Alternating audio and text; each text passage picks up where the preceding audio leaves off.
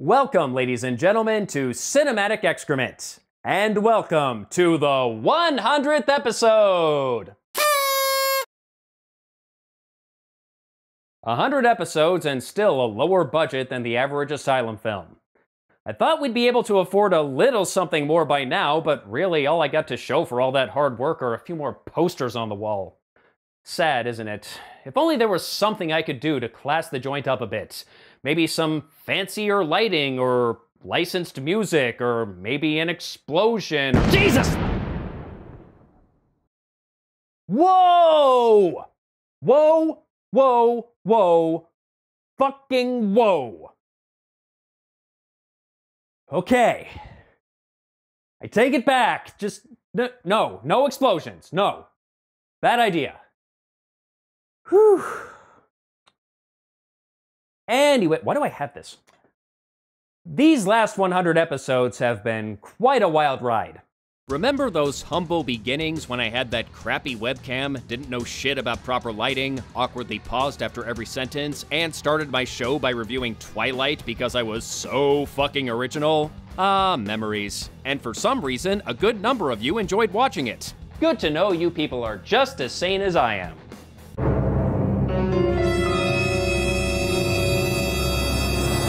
Over the years, I finally got a decent camera, figured out how to light myself like a real boy, got an even better camera, joined Blip, left Blip, watched Blip implode on itself, dressed up like a pirate for no good goddamn reason, lost weight, found it, slowly grew my subscriber count on YouTube to a little over 20,000. Speaking of which, thank you. Fought with YouTube's understandable but annoying policies regarding copyright and advertising, and continue to watch a shitload of bad movies. Some of them enjoyable, some not so much. And of course, I ended up reviewing all of those damn Twilight movies because, well, you start something, you finish it. But at least I got to experience this. That is one of the greatest moments in cinematic history. Fight me. So, now that we've come to episode 100, what now? I mean, with a milestone like this, I can't just review any bad movie, now can I? No, I need to do something special, something legendary. But what? I've already done Birdemic, both of them. I've done Battlefield Earth, I've done Manos, The Hands of Fate. I just did a 50 Shades movie, and honestly, I need time to recover before I do another one. And I don't really feel like doing the Star Wars prequels because, honestly, I don't think there's anything I can say that Mr. Plinkett didn't say already. But you know, there is one filmmaker whose work I have not yet touched. A man who is legendary for all the wrong reasons. A man whose incompetence was only matched by his enthusiasm. I think it's about time we looked at a movie from Edward D. Wood, Jr. I don't know how it took me 100 episodes to get to this guy, but better late than never, eh? If anyone belongs in the pantheon of so bad it's good movies, it's Ed freaking Wood. This man is a fascinating character. It seems like he had such a deep appreciation for the art of filmmaking, but didn't fully understand any aspect of it. He had ambition, but rarely had the funding to fully bring his visions to life.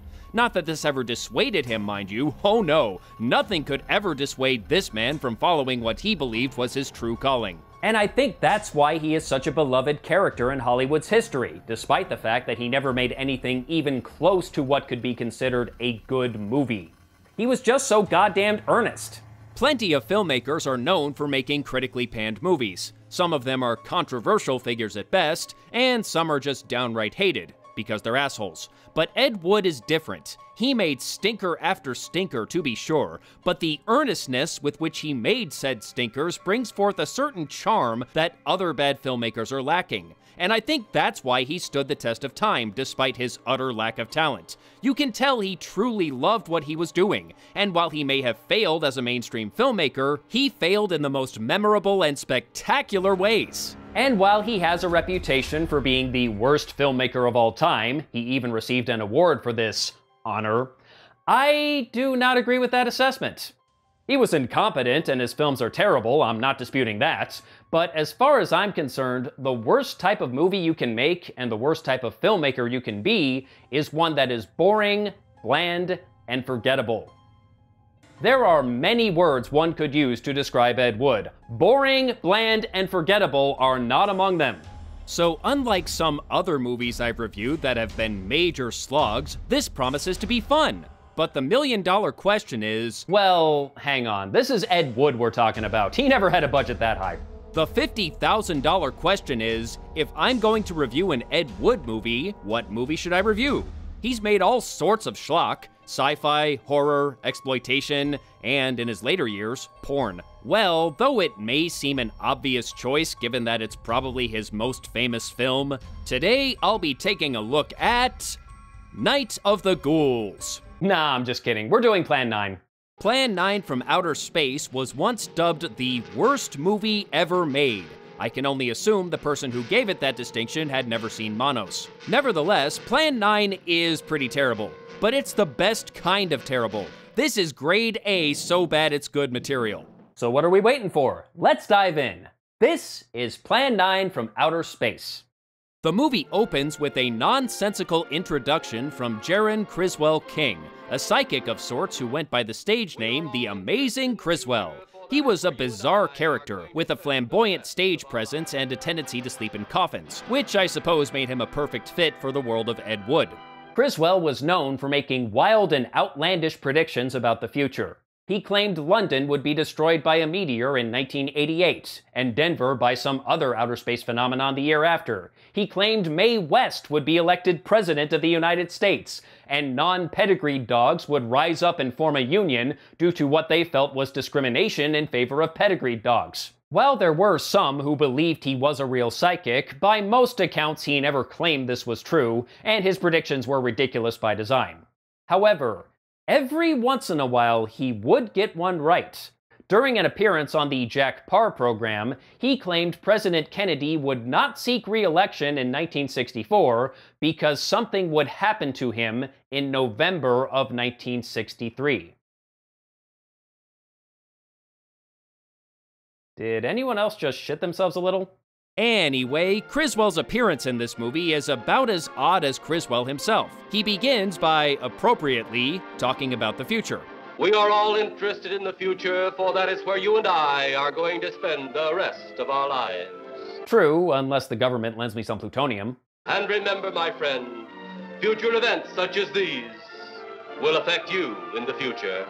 Thank you, Captain Obvious. But then, after all that talk about the future, he speaks as if what we are about to see is an account of events that have already transpired. We are bringing to you the full story of what happened on that fateful day. On that fateful day! In the future? Let us punish the guilty. Let us reward the innocent. What guilty? What innocent? Is this a criminal investigation now? What in God's name are you talking about, Chris? Can your heart stand the shocking facts about grave robbers from outer space?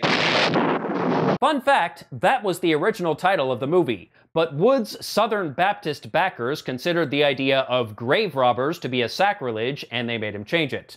So grave robbers became Plan 9. What are plans 1 through 8? I have no idea. After Criswell's pointless rambling, we are presented with a funeral. I assume they're mourning the loss of the dignity of everyone involved with the making of this film. And here we're introduced to the legendary Bela Lugosi in what would end up being his final role. Wood met Lugosi a few years prior, and the two quickly became close friends. At the time, Lugosi's film career was all but over, and he was struggling with drug addiction. And Wood offered him roles in his early films Glen or Glenda and Bride of the Monster. They had also shot what was most likely test footage for another film called Tomb of the Vampire, but they never had the chance to actually make the film as Lugosi passed away in 1956. After Lugosi's passing, Wood decided he would honor his late friend by making what would technically end up being Bela Lugosi's last movie. He would incorporate all of the test footage he shot of Lugosi for Tomb of the Vampire into Plan 9 from Outer Space, whether it made sense or not. And largely, it did not. As the footage was never actually intended to be used in an actual movie, it's all over the place. There's a scene of Lugosi attending the aforementioned funeral, several shots of him walking around outside a house, and him doing his Dracula thing in a makeshift cemetery. There's one really bizarre moment where Lugosi walks out of the woods and just stands there looking like an idiot for a moment before finally spreading his cape. The most talented filmmaker in the world would have trouble getting a coherent story out of this test footage that was clearly never supposed to see the light of day. So you can imagine what a struggle it must have been for Mr. Wood. Now, there is some debate over what Wood's true intentions were in incorporating this footage of Lugosi in Plan 9. And admittedly, I can see how it would appear that he was exploiting Lugosi's name in order to attract attention to the film. After all, who wouldn't at least be curious about Bela Lugosi's last movie? But while I'm sure Wood was definitely aware that Lugosi's name recognition could help the film, by all accounts their friendship was genuine, so I can buy that he was actually trying to make a loving tribute to his fallen friend. It seems to me his intentions were good, though I can't say the same for the execution. Anyway, the story, such as it is, for Lugosi's character is his wife has just passed away, and Criswell proceeds to narrate his grief in the most overdramatic fashion possible. The ever-beautiful flowers she had planted, with her own hands, became nothing more than the lost roses of her cheeks. Careful, Chris, you're gonna choke on all that ham. Either due to his grief or his annoyance at Criswell's narration, Bela inadvertently wanders into a sound effect of oncoming traffic and is killed. And so another funeral is held, this time in a crypt that even in black and white I can tell is made out of cardboard. I know this movie didn't have much of a budget. Wood only had around $60,000 to work with, which would be about $500,000 in today's money. But if you can't afford to make a decent-looking crypt, just don't make the crypt! There is no reason why he had to be in a crypt. It adds nothing to the story, especially when it looks so incredibly fake. What do you know? Haven't you heard of suspension of disbelief? Oh, shut up, pre-problematic Johnny Depp. No one's talking to you. Why was his wife buried in the ground and he sealed in a crypt? Something to do with family tradition, a superstition of some sort. Oh. The men in the family were buried in refrigerator boxes, while their wives were buried in the woods behind the director's house. It's tradition. What are you gonna do? By the way, if you're hoping the acting gets better as the movie goes on, hoo boy, do I have some bad news for you. For about 95% of the movie, this is pretty much as good as it gets. There are a few, I don't know if I would call them bright spots, but at least they were moderately illuminated spots. Paul Marco, who stars as a cowardly patrolman that I affectionately refer to as Officer Bumblefuck, actually plays a halfway decent comic relief character. And Wood somehow managed to rope Lyle Talbot into playing a military general. I guess his Ozzie and Harriet paychecks hadn't cleared yet. But most of the acting in this film is pretty bad. And again, I know the budget didn't exactly allow Wood to be picky when it came to choosing actors. But my God, some of these people just aren't even trying. They're not performing, they're just reading their lines. Literally, in some cases. See this co-pilot? That's the script in his lap. Oh yeah, we should talk about this cockpit set. You know, I remember way back when I was a wee lad, my 4th grade class had to put on a Christmas play. As you might expect from an elementary school play, we had pretty much no budget to work with. And somehow our sets still looked more realistic than this. Good Lord, I have so many questions. First of all, has Ed Wood ever seen the inside of an airplane cockpit? And second, seriously, has he? Because I think a child's crayon drawing of an airplane cockpit would look more realistic than this. At least they wouldn't draw the yoke as a cardboard half circle. Now, in fairness, I should point out that the visibility of the co-pilot script and this brief shadow of the boom mic were not entirely Wood's fault. Plan 9 was shot in open matte, and when it was briefly shown in theaters, it was cropped for widescreen. But many years down the road, when Plan 9 was released on home video, it was rendered in full frame, thus exposing items that the director never intended the audience to see. So I can't really blame Wood for the script and the boom mic being visible here, because were we viewing the film as he intended, they wouldn't be. And honestly, there are plenty of problems with Plan 9 that were legitimately Wood's fault. We don't need to blame him for things that were beyond his control. Anyway, the pilot in this cockpit, the one who's not reading the script, is our hero of sorts, Jeff Trent, played by Gregory Walcott. He was living a perfectly ordinary life until one day, out of the freaking blue, a flying saucer showed up. Oh, Jesus. What in the world? That's nothing from this world. Sure it is. They got it at the toy shop down the street. Somehow, as soon as the plane lands, the pilots and the flight attendant get grabbed by the military and they are sworn to secrecy. So naturally, as soon as Jeff gets home, he immediately starts blabbing about the whole thing to his wife. He's stupid like that. Last night I saw a flying object that couldn't have possibly been from this planet. But I can't say a word. I'm muzzled by army brass. And if I do say a word, they're gonna kill me and everyone I've told. So basically, by telling you this, I've just condemned you to death. Well, what's for dinner, honey? And as if the totally real flying saucer wasn't bad enough, the dead are rising from their graves, including this scary-looking woman played by Mila Nurmi, credited under her stage name, Vampira. And her first act is to kill these gravediggers, who are also the movie's producers. And I'm sure she's not the first person in Hollywood who's wanted to kill their producers. But there's a problem with this scene. Aside from the fact that we never actually see her kill anyone, we just hear a scream and fade to black, and we're supposed to assume that something bad happened. Did she strangle them? Did she claw them to death with those nails? Did they just shit out their own intestines in fear? I don't know, but that's not the important thing. The important thing is, according to Criswell's narration, she is the wife of Bela Lugosi's character. I'm tempted to call bullshit on that because of the 40-year age gap. Then again, Lugosi once married a 19-year-old when he was in his 50s, so perhaps it's not so far-fetched after all. But that's not the problem. In this scene, Vampira is the very woman that these gravediggers just buried moments ago. And after they buried her, they heard a weird noise and started walking away. And as they are walking away from the grave in which they buried Vampira, they ran into Vampira. Which means that woman somehow rose up from her grave, dusted herself off, there's not a speck of dirt on her, looped around and got in front of them, all in the span of about 10 seconds. I don't care if that woman was an Olympic sprinter during her life. There is no fucking way.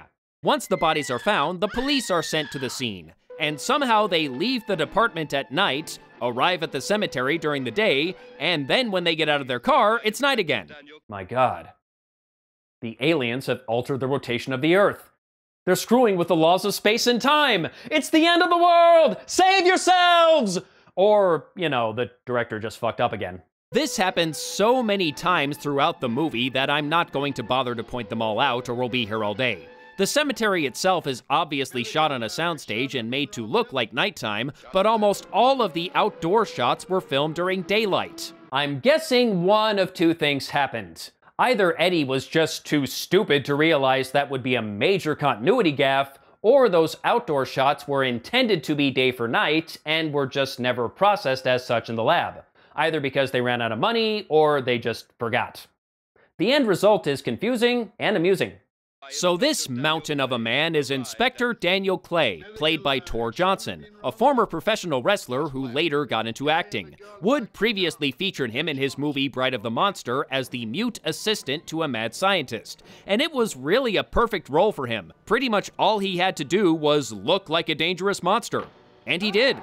I would not want to run into a guy like that in a dark alley. Or indeed anywhere else. But while he does eventually play a zombie in this movie, his character starts out very much alive. And for some strange reason, Wood decided to actually give him lines. Probably a mistake considering his thick Swedish accent. Have one of the boys take the guy and the girl back to town. You take charge. Okay, Inspector. What are you going to do? Look around the world. Knock around the well? What? No disrespect to Mr. Johnson intended, but why would you give a speaking part to a man who can't speak clearly? I mean, sure, they did the same thing with Andre the Giant and The Princess Bride, but I will give that a pass because Andre the Giant is awesome and I will hear nothing to the contrary. But anyway, is it possible that they intended to loop Johnson like they originally did with Schwarzenegger in Hercules in New York, but somehow never got around to doing it? Or did Wood actually think this would fly as is? because every time he speaks, I feel like there should be subtitles. And I know he's speaking English. Anyway, while Clay is knocking around the well, he eventually runs into Vampira and... oh dear. Oh dear, oh dear, oh dear. No one can be blamed for this one but Ed Wood himself. Since he didn't have enough footage of Bela Lugosi for a full movie, he resorted to hiring a double, his wife's chiropractor if you can believe it, and had him cover his face the whole time. And you know, apart from being taller and younger and not looking anything like him at all, he's a dead ringer for Bela. Yeah, this is just inexcusable. Come on, Eddie. I know you wanted to pay tribute to your fallen friend, but there is no way you could have looked at this footage and thought, oh yeah, everyone will totally believe that this guy who looks nothing like Lugosi and is covering his face for no reason is actually Lugosi. Hello everyone, I'm Leonardo DiCaprio. Surprise, I'm really not. Wait, what's that? You say you weren't surprised? Ah, well you see, that's because you have eyes. So Clay finds himself caught between Vampira and not Bela Lugosi and is unaware that you're supposed to shoot zombies in the head. And apparently they stare at him to death. He's found by his fellow officers who don't seem all that surprised that he's dead. That's odd. He was 300 pounds. If the zombies didn't get him, he was gonna die of a heart attack sooner or later. Hey, do we have a really big cardboard crypt we can bury this guy in? Lieutenant, this is just a suggestion, but maybe pointing your gun directly into your shoulder while your finger is on the trigger isn't the best idea. He does this all throughout the movie, too. He's waving that thing all over the place. I know it's just a prop, but you're not supposed to act like it's a prop. That's not how acting works. Inspector Clay's dead. Murdered. And somebody's responsible. Well, yeah, that's generally how murder works. And of course, it's not long before Clay rises from the oh, well, wait, he's slipping. He's slipping, he's losing it. Okay, there he goes. Rises from the grave. And lack of balance notwithstanding, the guy actually makes a pretty scary zombie. Tor was born to either play monsters or be a professional wrestler. And he was both. So, will our heroes survive this nightmare? Who is behind the dead rising from their graves? And will the special effects ever get any better? The answers to these questions will be revealed right now. Yes, aliens and